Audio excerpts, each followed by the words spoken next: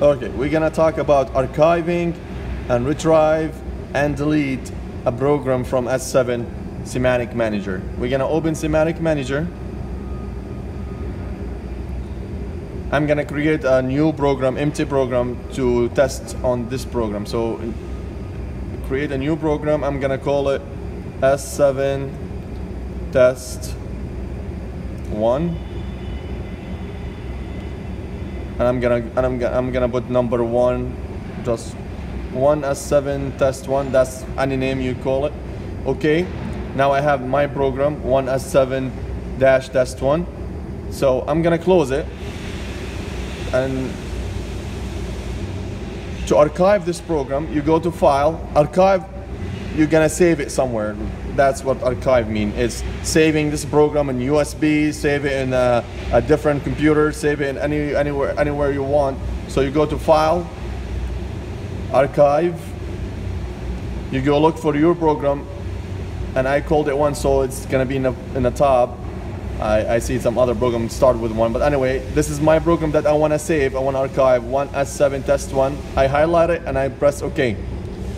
Now it asks me where I want to save it. You can save it anywhere you want. So I'm gonna go to the desktop and save it in the desktop. Here we go. This is the desktop. This is my program, and I put save. Archive on multiple data media. No, you can choose if you want to, but now it's done.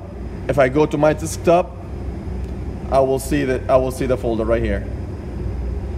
1 S7 test. So now, if I have a program in the desktop or a flash memory, and I want to retrieve it to my Simatic Manager, if I get a copy of a program from anywhere and I want it to open it, I open my Simatic Manager again, File, and I go to Retrieve. I press it. It asks me where's the folder, where's the program I want to bring into my Simatic Manager. I go look for it. Mine was 1 S7 test. It's right here. I highlight it and I put open, and ask me where it's gonna save it inside the folder, inside the S7 folder, step 7 S7 project. Yes, you can save it anywhere you want.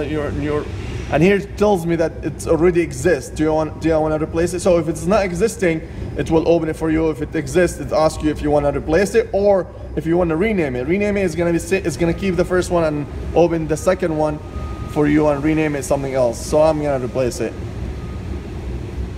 Okay, it got replaced. Do you want to open it now? Yes, I want to open it now. And here you go. This is our software. So that's how if you have a program you want to save it on a different place, you archive it.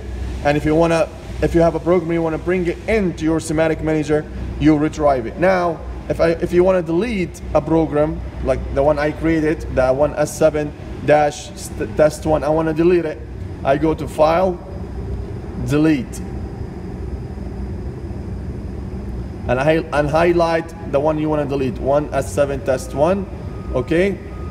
Do you really want to delete? Yes. Do you want to delete it from the whole? This will delete it from the whole directory. Yes. And that's it.